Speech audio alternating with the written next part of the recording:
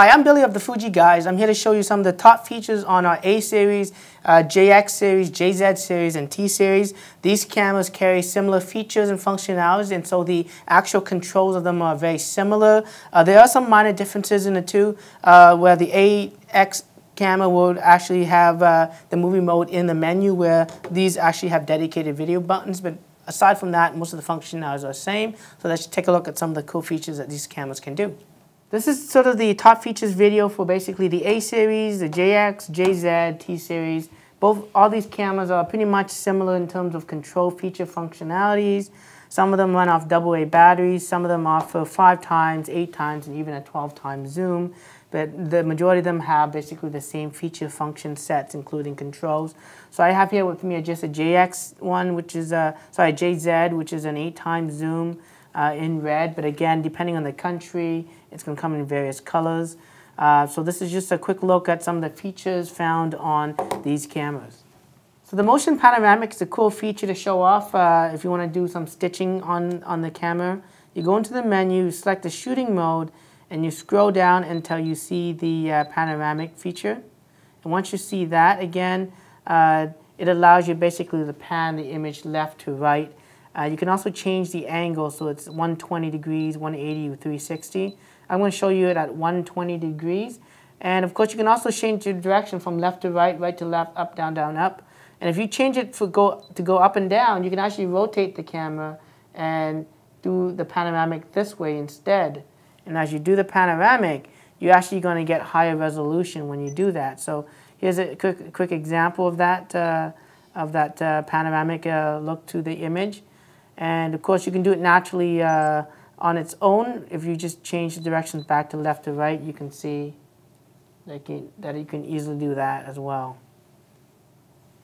So I just want to show you the difference between the two. Doing this way, you have less resolution. Doing the opposite way, you have more resolution. It's a bigger file just to take a look at, okay? And on the A series cameras, the panoramic mode is slightly different. You go into the mode, same thing.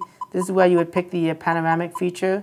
But instead of a 360 panoramic, it's basically a 3-stitch panoramic. So you take one first photo, and it's going to have sort of a plus and a circular plus, and you line that up automatically, and it takes a second shot for you.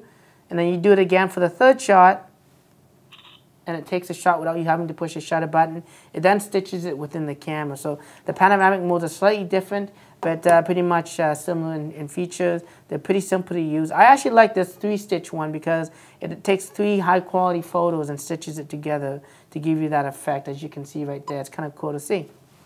So look at the HD video functionality on this camera. Some of the cameras you have to go into the shooting modes in order to turn the HD mode on. In this particular camera, this one has a dedicated HD recording button. The A series does not have one, so you would have to go into the menu to select the movie mode. And some of the other cameras have a dedicated one on the back, as you can see. This one just seems to be on the top. You push it to start recording, and again you push it again to stop the recording, which is nice and convenient. On the A series model, you would actually go into the menu and then look for that video functionality right there. Set it up, and then you can start your video, and of course you stop your video as well. And playing back the video is pretty similar. It looks like a film strip. You push down on the directional pad, and then you can play it back. There's a speaker built into the camera, as well as a microphone. This one actually has a stereo mic. Some of them are just a mono mic, as you can see. This JZ series is just a little bit special because it uses a CMOS sensor, where these other ones here use sort of the standard CCD sensor. So this one offers, full HD video, where these offers HD. Whether it's an H series, J series, T series, none of them have mode dials on them, as you can see. They do have some dedicated recording button to start and stop the recording. However, when it comes to different shooting modes, you have to go into the menu, and then from there you select from the shooting modes the various options from automatic, program. There's a pro low light mode that takes multiple shots and gives you cleaner images, an HDR mode, a natural light and flash mode that basically takes 2 shots, one with flash, one without flash, and it saves both, and you decide which one you want later. It's a nice feature to do. There's also other shooting like portrait, landscape, There's even these advanced filter features where you can do these cool effects like toy camera, a miniature effect that kind of blurs the top and bottom. There's even a cross screen filter that kind of gives you sort of a cross screen as if you're using one of those filter effects. It's kind of cool. Let me show you if I can see it on a shiny area of the camera. And I'm just going to play that back for you. It might have been a little too close, and we'll see how that effect worked. And in this instance here, it was kind of out of focus, but you can see it created that cross-screen effect, as you can see there. In addition to that, of course, you also have other advanced features, advanced filter features as well. So going back to advanced filters, you have isolated colors. You can show red only, orange, yellow, green, blue, purple. And I'm going to have a yellow camera out just to show you how it isolates the color. As you can see there, only the yellow appears and everything else is kind of in a monochromatic image, and it's going to process that file, and I play it back, and you can see everything else is monochrome, and you got the yellow. That's kind of cool. So that's basically some of the shooting modes. It's through the menu on this camera. There's really a lot of features you want to check out on it. There's a night mode, even a text mode. There's even a 3D mode that allows you to take two shots.